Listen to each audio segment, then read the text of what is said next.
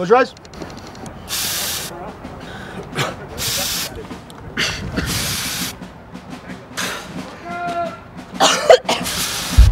This is Border Patrol Boot Camp. Before they serve in the United States Border Patrol, all trainees have to graduate from the Border Patrol Academy's 6-month basic training program. From day one, our goal is to make sure that they are prepared to handle anything that they may encounter in the field, no matter what obstacle is thrown at them. On a hot week in April, amid an intensifying border crisis, we spent 4 days inside the academy, allowing us to observe different classes at various stages of the 6-month training program, and to find out if the training is adequately preparing these future Border Patrol agents for what awaits them in the field. During our visit to the academy in April, most of the training that we saw focused on law enforcement scenarios, like this one.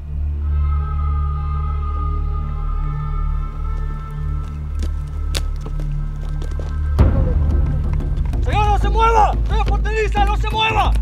¡Ay! ¡Stop! Drop that gun! ¡No se mueva, señor!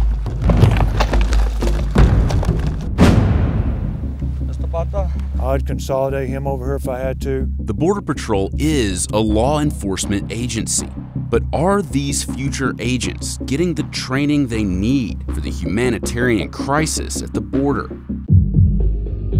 where record numbers of migrants, many of them children, cross the border to seek asylum in the United States? The nation's top border official says the migrant crisis has reached a breaking point. They're coming in record numbers. At least 5 migrant children have died in government custody since September. As families come here to claim asylum, fleeing violence and poverty in the Northern Triangle countries of Central America.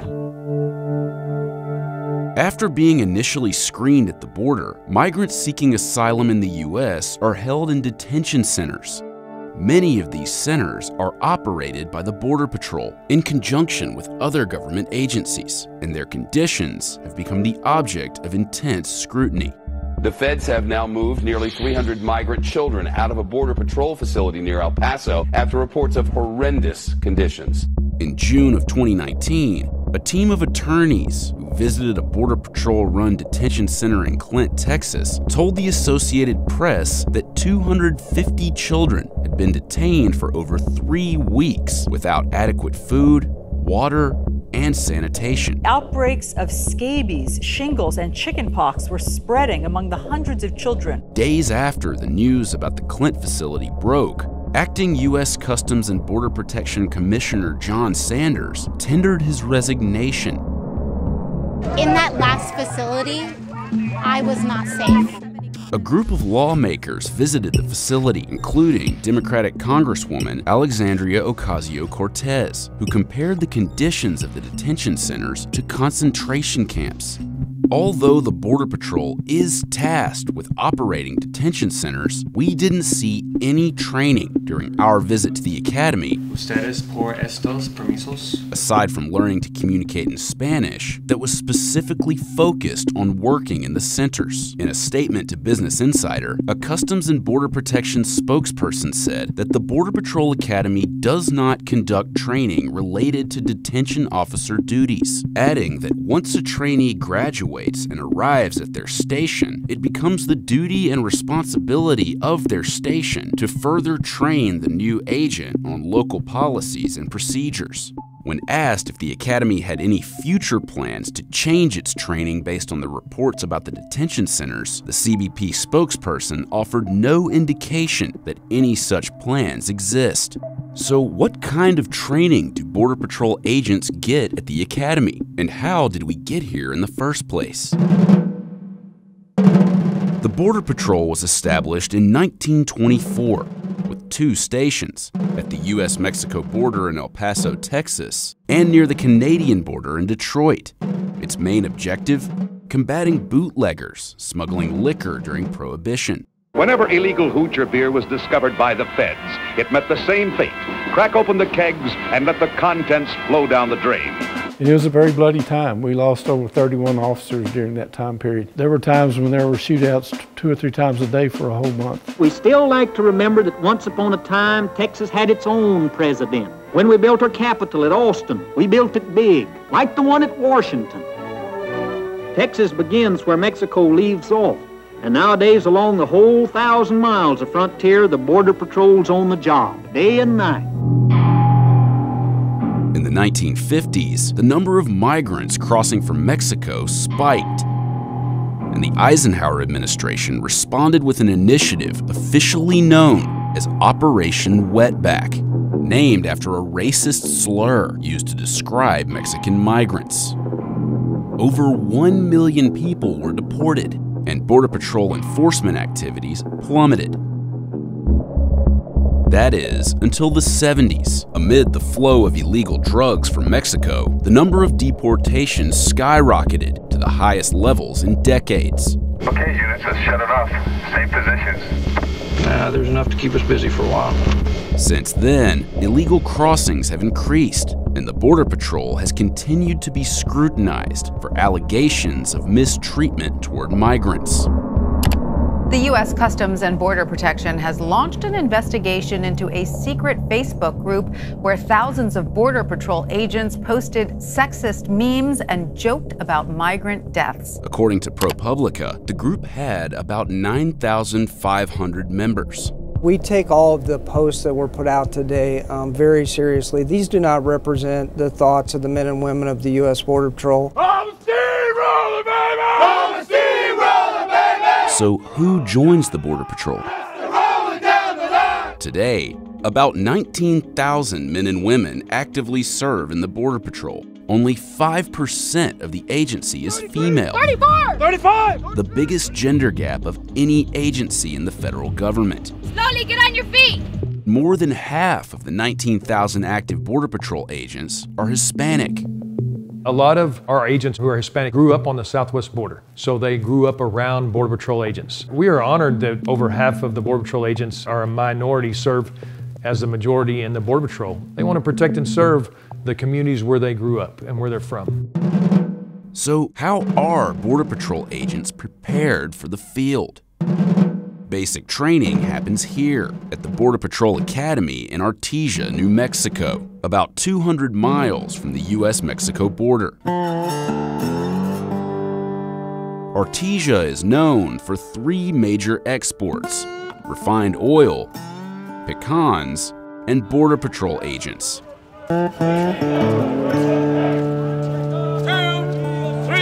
Every year, about 1,000 trainees graduate from the academy before heading to the field. Before they get to Artesia, incoming trainees meet in El Paso and board a bus that takes them to the academy. I first decided to go to the Marines and gain some experience and eventually come into law enforcement. I was in the Army. I had an urge to continue my career path. I just wanted something a little bit more different. So I did my research, and Border Patrol was pretty much up that alley to what I was looking for. Well, it's a symbol of excellence, a symbol of pride that people are willing to defend the United States of America in a very thankless, dangerous job. So those type of people deserve respect, and I want to be one of those types of people. The Border Patrol says that thousands more agents are needed in the field, but has historically struggled to recruit and retain them. Get out that move! Get down! Get on! Get on there! Let's go, sir! Hurry up, you! You better move yourself a little bit! Stay sitting there walking around! How about you freaking sound off, sir? Sound off! Yes, sir! Sound off! Yes, sir! For the next few hours, the new class will experience entry on duty. Stop shaking already! Or EOD. Get back here! Stop! Get back! What was that? Which forces trainees to follow basic commands under extreme psychological stress. You had one step to take, and you decided to take a shortcut. Louder than me! Yes, sir! You're not louder than me yet! Yes, sir! How are you going to arrest 20 people if you can't even speak loudly? They're going to be put under stress, and there's a reason behind that. Why? Why? They have to be able to think, they have to be able to receive instruction, they have to be able to make decisions, and then they have to be able to execute those decisions or actions under stress. You better get back over there with the rest of them and start it! Hurry up! I appreciate they're here. I understand the sacrifice, their commitment to duty. However, Answer your voice! you are now a Border Patrol trainee and you're going to start getting indoctrinated into our world and get prepared for this profession. Why are you shaking? Why are you shaking? He's scared. And that's what's going to happen when he gets to the field. He's going to be scared. He ain't making it to the field. Going to be scared, going to shake. You think that's going to look good? No, sir. You think the criminals are going to like that? No, They're going to look at you and go, I got him. He's mine. But we'll teach you. We'll teach you how not to be scared.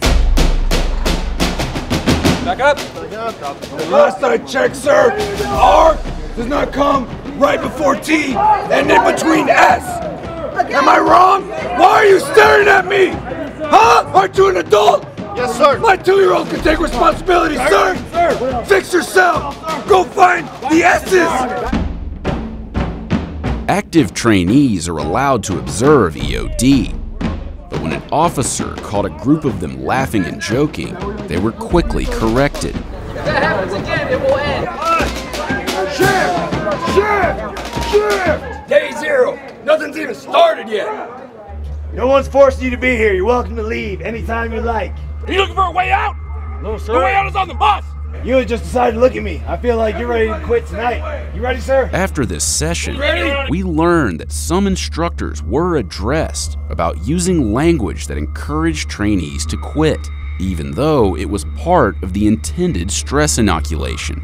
We're not trying to get people to quit. That's certainly not the intent. Our senior leadership historically and now has been supportive of the fact that, yes, absolutely, we need more agents out there on the line getting the job done, but that we don't need to lower our standards in order to accomplish that. You better put that pen away, sir. You make me nervous with that pen. Like you want to stab me with it. Do you want to stab me right now, sir? Try it. See how far you get. Where are you? The new trainees are issued uniforms. Get my face! Hurry up, you! But the high stress levels endure. Fold the damn pen! Yes, sir. Do they button or do they not button? No, sir! Jesus Christ! They're not running around you! These periods of stress inoculation or intentional induction of that high stress levels, it goes up, it goes down. Let's go! Hurry up! And these things subside. There you go. Good teamwork. Exactly what I want to see. Start working together. Help each other out.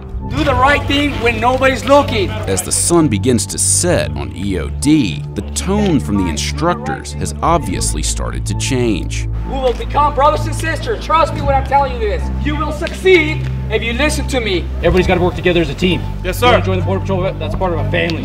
Start acting like you, start helping each other out. Well, the way you people are going to make it through this academy is by helping each other out. But if you don't help and take care of your classmates, you won't make it, and they won't make it. Do you understand? Yes, sir! None of y'all want to go home? No, sir! Then you better take care of each other. The Border Patrol Academy sits on 3,000 acres of rugged terrain, featuring life-size sectional replicas of border fences. Rotate! Rotate! When the trainees graduate, they'll leave with 14 different certifications. Some learned inside the classroom, but most learned outside. And it all starts with fitness. Trainees spend 178 hours in the physical techniques department. Since some field agents work on the water, trainees also have to spend time in the pool, where they prepare to jump from high elevations using this, an apparatus known as Jacob's Ladder, with a vertical drop of 30 feet.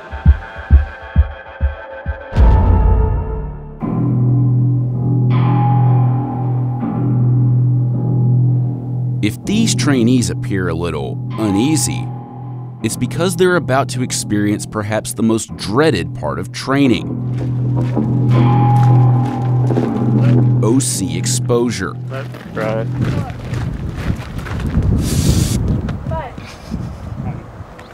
OC stands for oleoresin capsicum, more commonly known as pepper spray.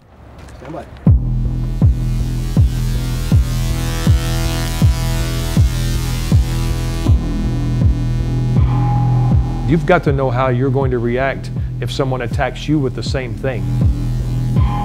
I have had one of my agents sprayed with that stuff by a murder suspect. They've got to know what it's going to do to them should it be used against us. After being sprayed, Look over here. the trainees have to describe vehicles parked hundreds of yards away. Tell me how many cars do you see? 2 cars, 1 white Bose. You'd have to open your eyes up in order to see. In order to see the suspect, you have to open your eyes up. 3. No, there's not. You have to open your eyes in order to see. 4. You're gonna have to fight through it. 2. All right, come on, come on. The trainee must then confront an assailant. U.S. Border Patrol, get down on the ground! Get down on the ground! Good hit. Get down on the ground! Detain him, and successfully call for backup. Kilo 17, Tango 30, Tango 35. 10-4. Buck up. Come on, Roger. Finally, they're able to wash off the OC. But the pain lingers.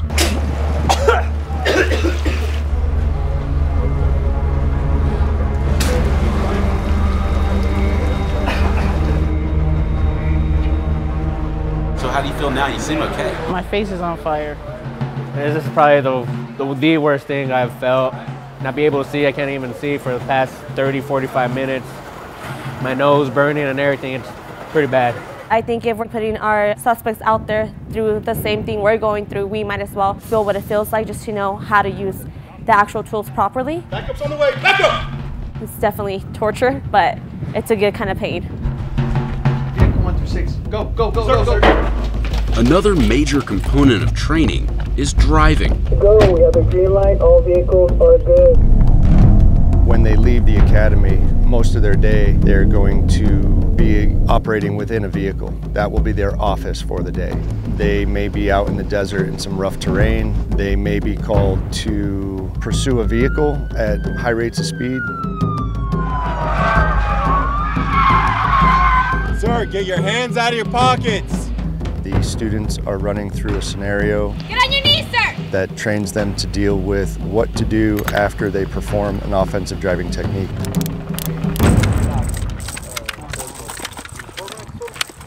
Trainees spend over 130 hours with the firearms department. While they're at the Border Patrol Academy, a single trainee will shoot 6,000 rounds of the pistol ammunition and about 10,000 rounds of the rifle. We start very slowly. We just initially give them a firearm and we say, okay, look at this weapon. Touch this weapon. There's no ammunition, there's no magazine. Let's take the weapon out of the holster. Let's start getting acclimated to how this weapon feels. And then we move on to the precision part. We fire the weapon and we see where the rounds go. So they're taking everything that we have taught them and they're now putting it together with movement. And that really is the culmination of everything that we're trying to do here. Make sure you guys can get to your magazine pouches. Make sure you can get to your pistol holster. Once the trainees learn how to use firearms, they then learn when to use them. And more importantly, when not to. This exercise is known as judgment. Trainees face off with role players who may or may not be a threat.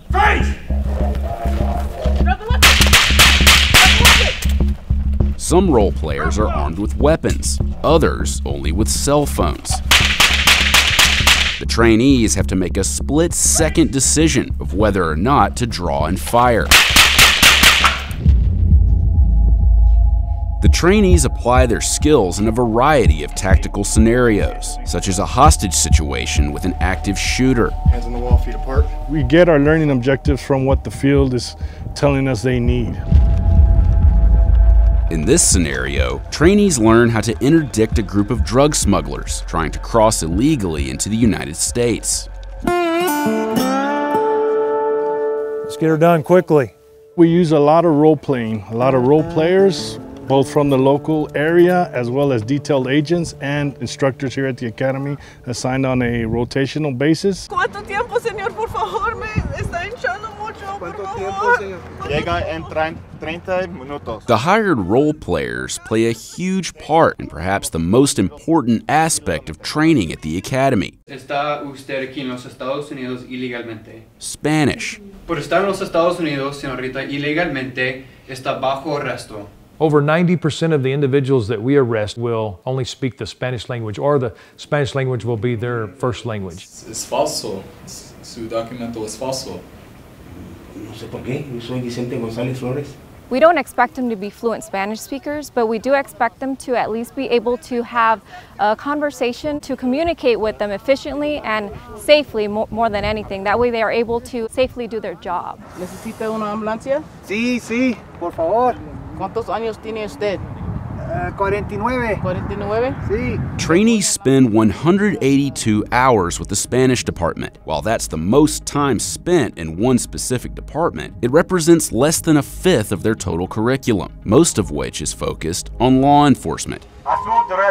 What we did not observe during our time in Artesia were any scenarios that specifically involved working in detention centers or caring for children, which is a daily responsibility of some Border Patrol agents working in the field. In regards to how trainees are instructed to work with children, the CBP spokesperson told Business Insider that the Border Patrol Academy trains and teaches agents about policies and regulations related to the current case precedent that governs children in short-term custody. We asked CBP what level of responsibility the Academy should bear in terms of preparing Border Patrol agents to deal with the current situation at many processing centers. They said the Border Patrol Academy has implemented the Medical Emergency Decision Scenarios, or MEDS, into its curriculum.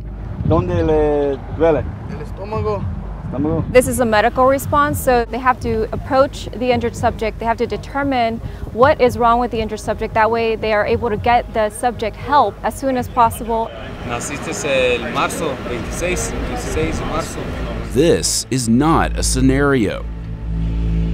This footage was shot at the U.S.-Mexico border in El Paso, where Border Patrol agents have to screen hundreds of migrants crossing into the U.S. every day and oversee crowded detention centers where the migrants wait for days and even weeks to be processed.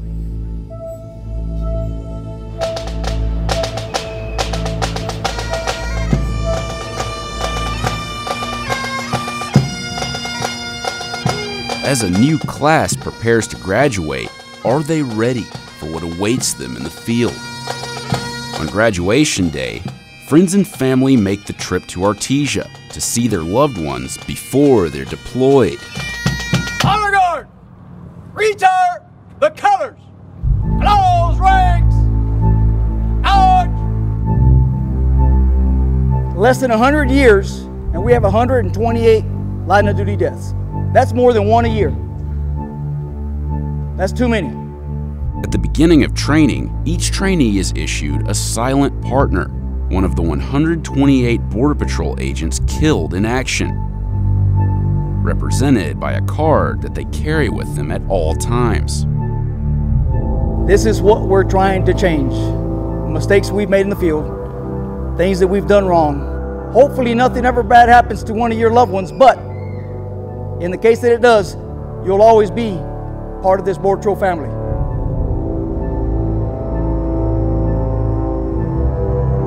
We're going to prepare them from day one how to take care of themselves, their partners, the people that they encounter. Treat them just like they would want a family member to be treated, and then go home to their families. I want them to look back and say, every day I was willing to put my life on the line for this country, and I served admirably, and I made a difference in the protection of America.